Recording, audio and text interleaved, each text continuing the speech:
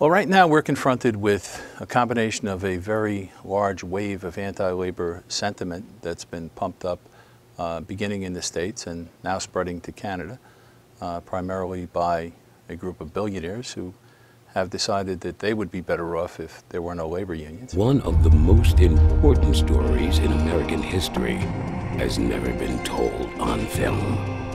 The story of the working people. The struggle between the haves and have-nots. Strength in union. The history of the American labor movement. But we need your support to make it happen. Please donate to Strength in Union.